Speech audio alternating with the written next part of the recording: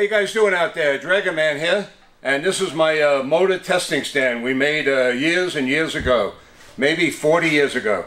All the complete motors I used to do, we used to test in here and show the customers that everything works good. This is great, you know, for other shops to show the customers that you can adjust everything, nothing leaks, everything will be adjusted, the push rods, the timing, and this way the guy gets a real good motor job. So anyway, let me talk about the motor here. This is a 71 shovel head. Now this motor stand will adapt to 1936, let's see, to 47 knuckleheads, 1948 to 65 panheads, and 1966 shovel heads, and it even adapts to the Evolution up to 1999. So I could test all those kind of motors right here. Now the oil that we use in these, because it has cast cylinders, it actually runs a little hotter than an Evolution, because the cast iron cylinders keep the heat in, and we recommend 70 weight oil.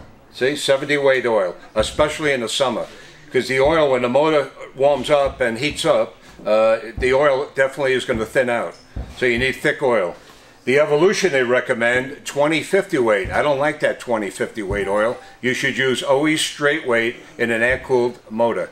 Straight weight 50 is perfect for the Evolution. This motor I rebuilt, it only took 8 hours. I could rebuild a complete motor in 8 hours.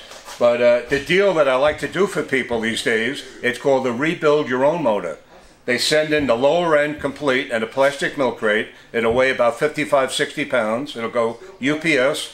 The heads and the barrels could go in 4 separate cardboard boxes into one bigger box, and that could go UPS. That weighs about 50 pounds.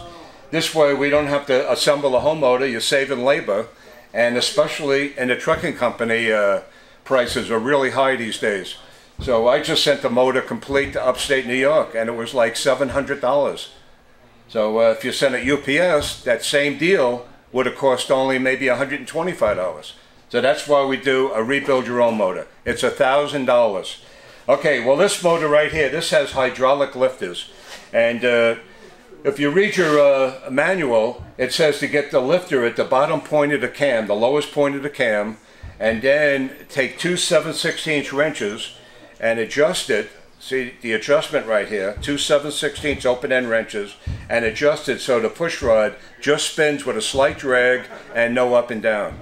Well, the book is 100% wrong, because they don't say that the lifter has to be empty first, no oil in it. If there's oil in a lifter, it's not going to go all the way down, and when you go 3.5 turns, it's going to bend the valves. The valves are going to hit each other, right? So what I do, you take the lifter, you pull the lifter right out of the lifter body. See, this is the lifter, the hydraulic lifter.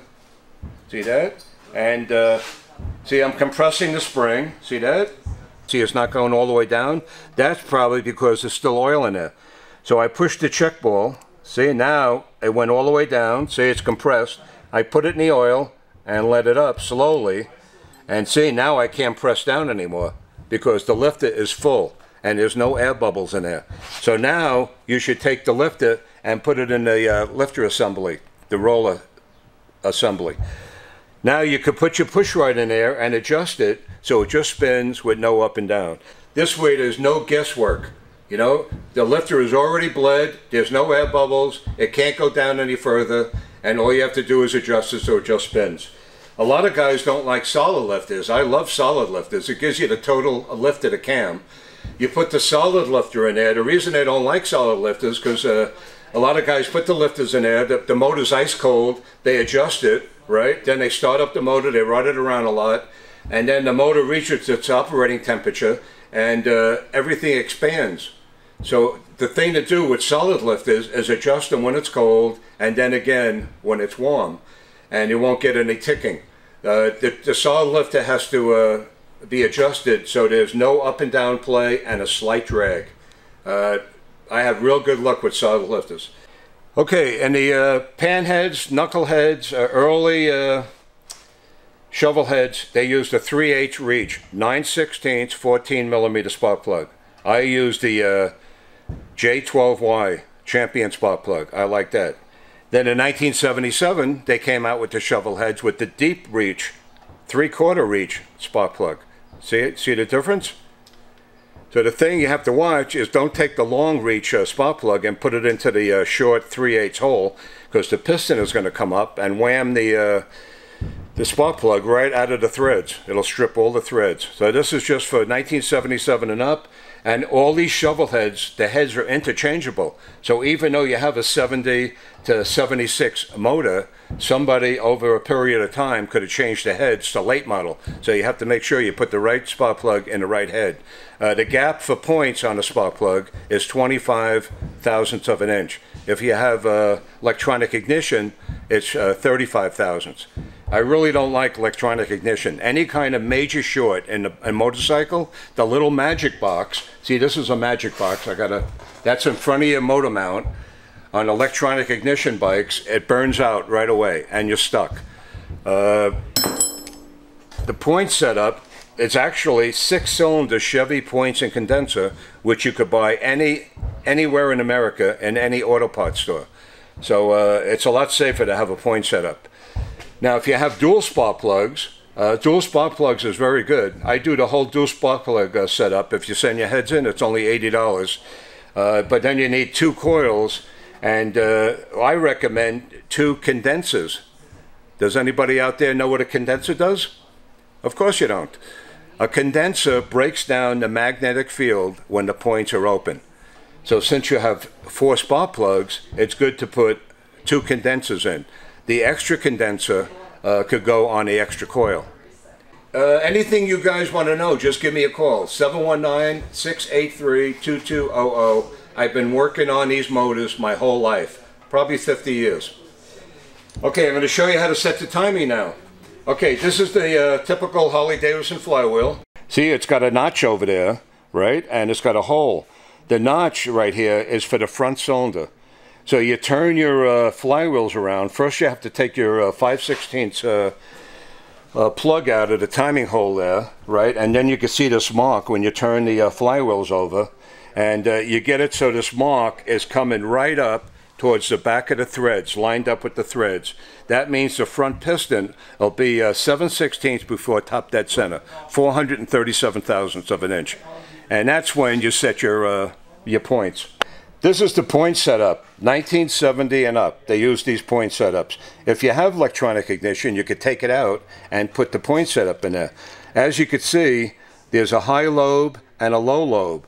The high lobe is for the front cylinder. So when this is in the cam cover, you have to turn the motor around, and the first thing you do before you do anything is get the point set up on the high lobe and set it at 18 thousandths of an inch. As you can see, this has a little play. It could actually move about 3/4 of an inch. So what you do is you reach in there with a pair of pliers, you advance the automatic advance, and then turn the timing plate so the points are just starting to open. Then you lock down your 2 screws, just like it is right here in the cam cover. And then your timing is set. There's no need for a timing a light to be used. Okay, this is the automatic advance. As you can see, the head of it comes right off. See that? This will actually, see, one side is round, the other side is flat.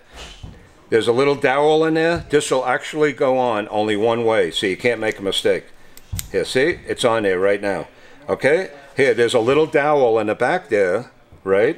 And the cam has a notch in it. See the notch in the front? So that could only go on one way. See, the notch goes into the little dowel. See, just like that. So you can't make a mistake with that. As you guys know, the gas really isn't that good these days. There's too much alcohol and ethanol in the gas. So what I recommend is this 104. See that? Octane booster. That's what I use on my Dragon motorcycle. That's why it sounds so good. You know, you could dump a whole can of this. You fill up your whole Fat Bob gas tank, 3.5, 4, 5 gallon tanks. Put the whole thing in there. It's really good for the motor. It lubricates a lot of the parts too. Okay, so anyway, the different cams. The cam I recommend for an Evo, you know, an Evolution, the hot seller, I tried all the cams before and after. The one that really works good when the light changes and gives you all the power up to 3,500 RPMs, it's called the AV27 Andrews cam. It's got a short duration, that's what you want.